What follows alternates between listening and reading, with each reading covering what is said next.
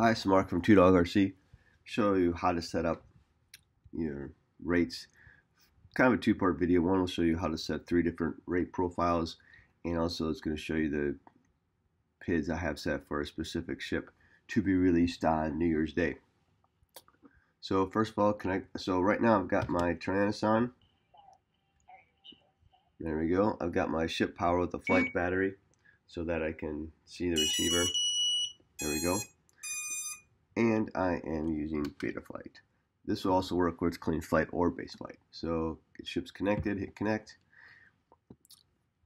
So first off, I'm going to show you this over here and go to enable expert mode and adjustments. So right here, this top bar right here, I've got set for changing rate profiles. So in other words, I can take and by the flip of a switch make the ship more aggressive or less aggressive.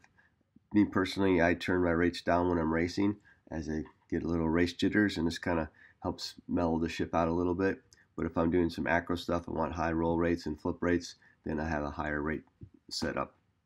And by rates, I mean the rotation rate. So your yaw rotation rate, your flip, your roll axis rotation rate. So all you do here is you enable, then you select what channel you want it on. I have it on my aux2 switch. And then you put this whole bar active. So by doing that, it gives you 3.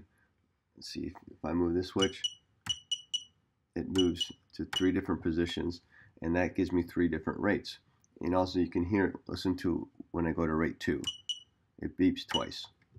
So then you go enabled, pick your channel, full bar, and then apply. You've got a whole different things you can actually change on the fly. What we want is rate profile selection. Rate profile selection. Select that using slot 1, and then you put the same channel here as you do here. So aux2 and aux2.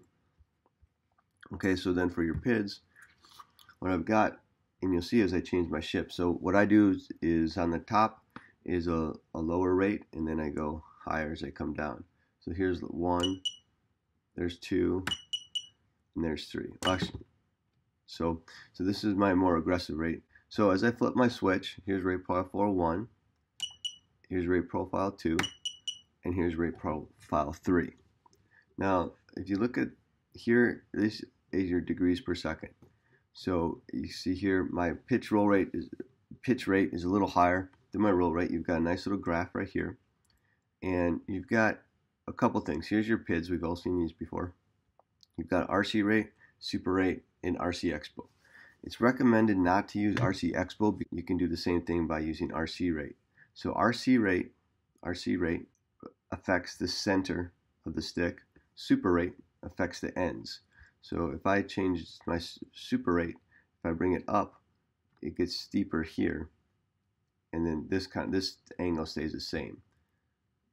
So bring that back down.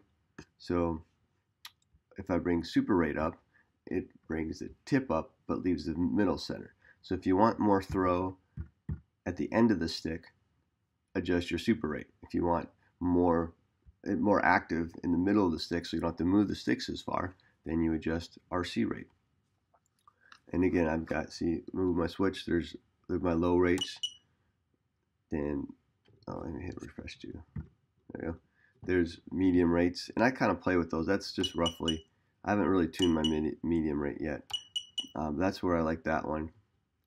And then that's for getting a little more aggressive. And then for this new ship that's coming out, if you guys want, these are the PIDs that I've got. It's pretty locked in this way. You know, the default works really good. I just thought it was a little loose for the way I like to fly, but you can use your stock PIDs as well. So that's how you do that, and that'll work on any radio, so it doesn't matter what radio you're using. If you like these videos, subscribe to us, like us below, come visit us at 2dogrc.com. Thank you.